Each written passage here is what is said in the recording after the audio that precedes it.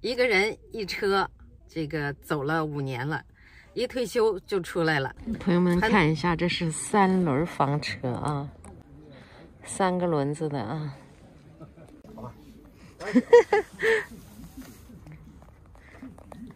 这还有空调，哎呀。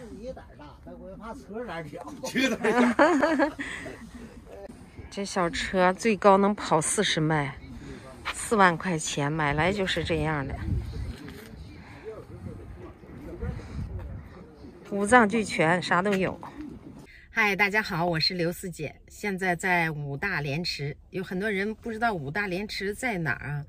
我跟朋友们说一下，5大连池呢在黑龙江，这边呢属于东北。刚才让朋友们看了一下这特殊的房车啊，3轮房车里边呢什么都有，3轮房车，而且是电动的。这位大哥啊是来自齐齐哈尔的，今年是65岁。刚才跟他聊了一会儿，我说你做自媒体吗？他说我不做。我说今年出来多少年了？他说出来5年了。这个房车呢，我问他，我说这是哪儿产的？他说是我们山东产的。哎呦，我说我们山东产的我都不知道。我到他的房车去看了一下，里边有点乱，所以说我就不把这个视频呢播放出来了。我也是对人家的尊重啊。跟他聊了半天呢，他是觉得出来每天看不同的风景，他是一个人出来的。这个车上呢，空调呀，做饭的呀，还有电瓶呀，车上反正就是应有尽有，还有一个小冰箱呢。所以我说他这个小房车哈，这个房间虽小，五脏俱全，里边啥都有。他就说我一个人在路上出来看不同的风景，我的心灵得到了这个升华也好哈，得到了净化也好，自己感觉真的很舒服，很开心。走到哪儿呢，有很多朋友没事就聊天儿，都互相不认识，但是就可以在一起聊天儿，真的挺好的。一个人一车啊，这个走了5年了，一退休就出来了。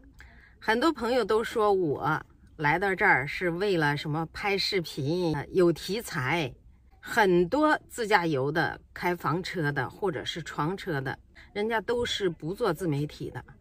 假如说做了自媒体，有很多人就好说了，你是为了做自媒体瞎折腾，出来为了找题材。朋友们，你们如果要是这样想的话，那真是错了。我在哪儿拍视频我都是可以的，我呢就是记录生活，我在家里也可以拍视频，而且在家里费用小。来到这儿呢，我还得租房子，还得每天去遭罪啊，还得每天去泡冷泉遭那个罪哈。你想想现在这边哈还不是很暖和，从6月初就开始下那个冷水泉，我不自己找罪受吗？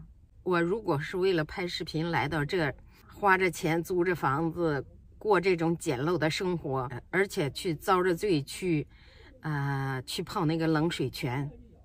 如果说是没有什么疗效，而且很多朋友都说泡冷水不仅对身体不好，而且呢有可能是炸出病来。所以说呢，我如果为了拍视频作践自己，那我真的不划算了。而且拍视频没有朋友们想象的那么挣钱，现在收入越来越低。没有做自媒体的，现在想做自媒体的朋友，我劝你们就不要做了，现在收入太低，一天比一天低。我呢是为了记录生活我是走到哪儿记录到哪儿，我现在已经是这个样子了啊。没有做的朋友呢就不要再做了。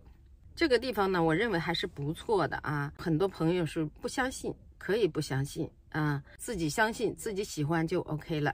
在这边哈，有很多的房车，很多的床车来到这里呢，他们就停下了，走到哪儿也是待，人家就来到这儿呢就停下了做一阵子理疗，喝一阵子水。所以说不是朋友们想象的为了拍视频都来折腾，人家根本都不拍视频。朋友们不要再说我为了拍视频而折腾，跑这儿来遭这个罪。好了，今天就分享到这儿吧，感谢收看，下期见，拜拜。